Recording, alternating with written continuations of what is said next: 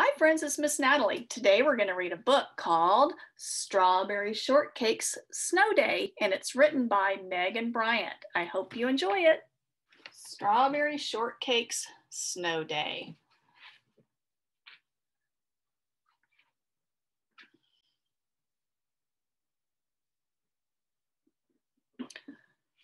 One winter morning, Strawberry Shortcake woke up to a very big surprise. Strawberry Land was covered in snow. It's a snow day, no school, Strawberry Shortcake cheered. Come on, Apple Dumpling, Strawberry said to her little sister. Let's go get dressed. We're going to play in the snow. Just then there was a knock at the door. I wonder who that is, Strawberry said.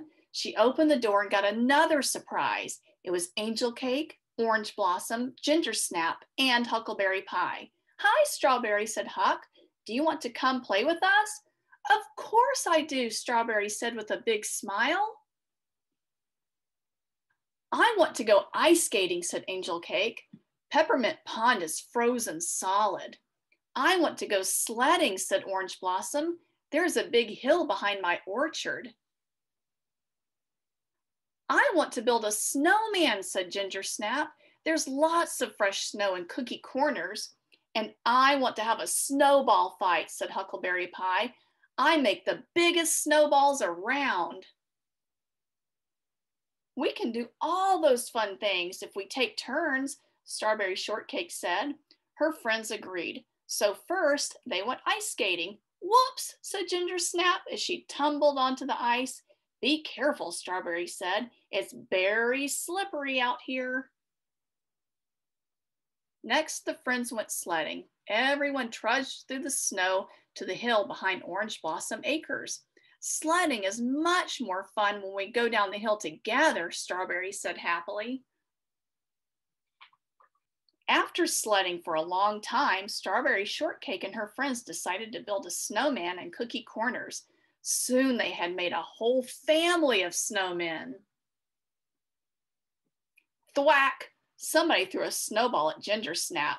It was Huck. Look out, Huck, Ginger called playfully as she scooped up some snow and shaped it into a big snowball. Soon everyone was throwing snowballs at each other.